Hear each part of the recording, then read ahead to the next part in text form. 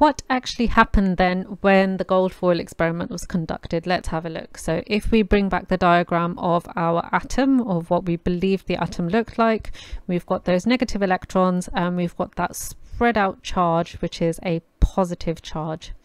And what actually happened when Ernest Rutherford did this experiment was that the positive alpha particles, the vast majority of them, went straight through when they were shot at those gold atoms in that foil.